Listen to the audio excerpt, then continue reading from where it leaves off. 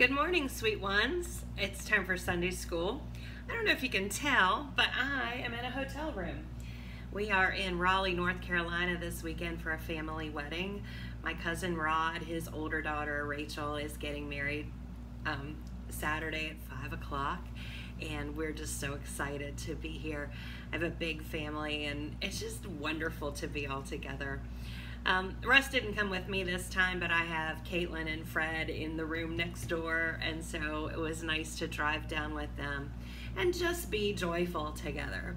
There's a lot of joy in this group, and I want to talk about joy a little bit. It's a little bit different than just being with family, but when we're joyful, and we are a believing family, so we were all raised in church, that joy comes from praising God. And there are great things that happen when we praise God. And so we're going to talk about two men, Paul and Silas, today, and a time that they were actually in jail. So this story takes place near a place called Philippi, kind of like our Philippi, which is close to us. And in Philippi, Paul and Silas were staying with Lydia. Do you remember Lydia? She was the lady with the purple cloth. I think we might have talked about her last week. And there are some remarkable things that happened to these men, and we'll pay close attention to how they handled some really bad situations. Have you ever been accused of something you didn't do? Like maybe at school, somebody said you broke something and you didn't do it. Or have you ever gotten in trouble for something that wasn't your fault?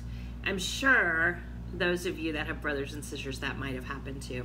Well, that happened today in Paul and Silas's story. So let's go right into it. Remember, Paul was a missionary, and he had first, in his first part of his life, he had persecuted Christians. He had gone after them, and he had even killed some Christians for their beliefs. But then God met with him and saved him, and he turned his life around. And then he was a missionary who traveled all around telling the good news of God and Jesus.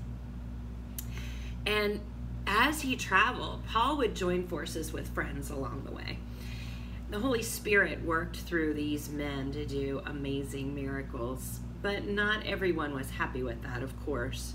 And in this story, Paul and Silas got into some trouble for helping someone. So let's read. This is in Acts chapter 16, verses 16 through 18.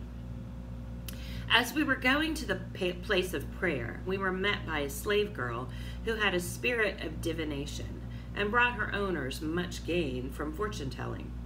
She followed Paul and us, crying out, "These men are servants of the Most High God, who proclaim to you the way of salvation." And this she kept doing for many days. Paul, having become greatly annoyed, turned and said to the spirit, "I command you in the name of Jesus to come out of her." And it came out that very hour. So there was an evil spirit inside this girl. She was calling out things not of her own power, and Paul could tell that the demon was really kind of taking over. He ordered it out of her, excuse me, and she was immediately healed.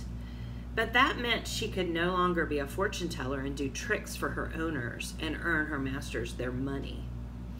This made them very upset, and they looked for an excuse to have Paul and Silas arrested. So let's read more in the scripture. This is verses 19 through 24 in Acts chapter 16. But when her owners saw that their hope of gain was gone, they seized Paul and Silas and dragged them into the marketplace before the rulers.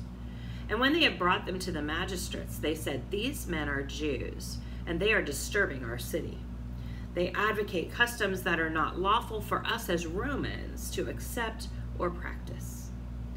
The crowd joined in attacking them, and the magistrates tore the garments off them and gave orders to beat them with rods.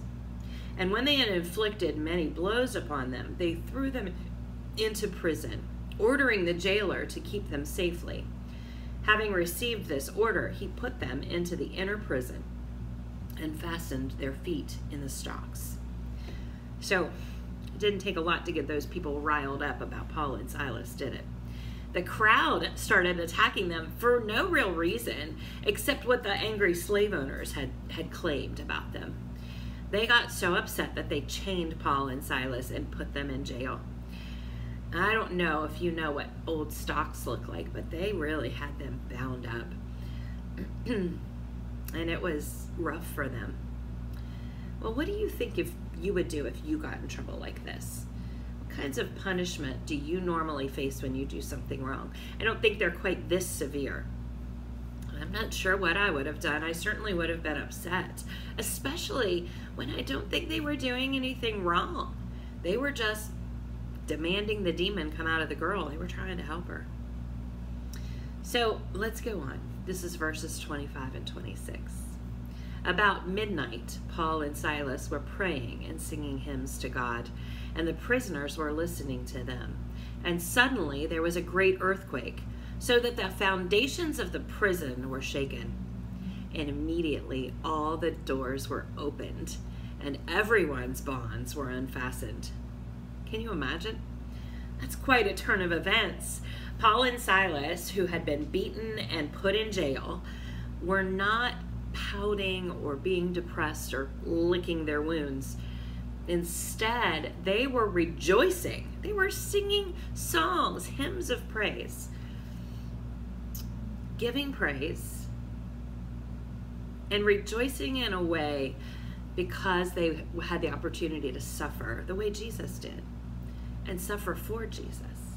Now, normally, we don't think of giving praise when we get in trouble or when bad things happen. But that's exactly what Paul and Silas did. They sang songs and prayed and praised God, thankful that he was near to them. And naturally, of course, everyone in the jail overheard this mini concert. And then something remarkable happened. An earthquake shook. And it shook the foundations of the jail itself. And all of a sudden, everyone in the jail, not just Paul and Silas, but everyone in the prison, were freed from their chains. That's unbelievable to me. Now, I want you to think about something. Would you run out of the jail if that happened to you? I'm pretty sure I would have, but listen to what happened. That is not what Paul and Silas did. They stuck around for the sake of the prison guard.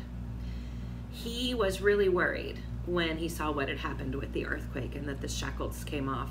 And he knew that if the prisoners escaped, that would mean he had failed his job. And do you know what happened when that happened? When those kinds of things happened? The prison guard, would have been executed. He would have died because he didn't do his job. But that didn't happen. I want you to listen to this next part. This is one of my favorite stories in the Bible. So this is verses 27 through 34. When the jailer woke and saw that the prison doors were open, he drew his sword and was about to kill himself, supposing that the prisoners had escaped. But Paul cried with a loud voice, "Do not harm yourself, for we are all here." And the jailer called for lights and rushed in, and trembling with fear, he fell down before Paul and Silas. Then he brought them out and said, "Sirs, what must I do to be saved?" And they said, "Believe in the Lord Jesus, and you will be saved, you and your household." And they spoke the word of the Lord to him and to all who were in his house. And he took them the same hour of the night and washed their wounds. And he was baptized at once, he and all of his family. Then he brought them up into his house and set food before them. And he rejoiced, along with his entire household, that he had believed in God. Wow. Isn't that just an awesome story? Paul and Silas sang and prayed, even in the darkest and dreariest of places. They had been wrongly accused. They had been beaten and thrown into jail. But in spite of all that, they still followed God and hoped in him. God allowed them to escape their imprisonment. But he also used the opportunity, he used this circumstance to save the jailer and his family. Amazing and positive things came from a really hard and bad situation. So it reminds me that we need to ask ourselves a question, and that's, how can we give thanks during a hard or a challenging time? You know, when my mom spent all those weeks in the hospital back in January and February, I had a really hard time praying and praising. But I found that when I was driving from Buchanan to Bridgeport to see her in the hospital, if I turned on praise music, it helped me and it made things feel better. Now, I want you to be sure that you understand that you don't have to act or feel happy all the time. Sometimes we might feel sad. I was sad when my mom was in the hospital, and that's okay. And even when we do the right thing, our stories might not seem like they have a happy ending right away. But God loves you, loves me, He loves all of us, and He cares about us. And He wants us to remember His presence with us and live really aware of that. We can be thankful and joyful even when the times are hard, remembering that in the end, according to His word, all things work for good for those who love God and are called according to His purpose. That's in Romans 8:28. I told you I love this story. I think it's one of my favorites because I'm a praiser. I love to sing. I love to pray to God and thank Him for all that He has done. And I love just to tell Him how much I love Him and how amazing He is. And I think this story really reminds me that there's a lot of power in that. So when things are hard, remember, praise Him, thank Him for all He is and all He's done, and thank Him for loving you. And I think you'll find that even if you're not happy right then, you'll find the joy that's inside of you. Well, guys, we've got a busy day ahead of us, so I'm going to go finish getting ready and get to brunch with my family. But it's so good to spend time with you, as always. And I love you, and I miss you, and I will talk to you real soon.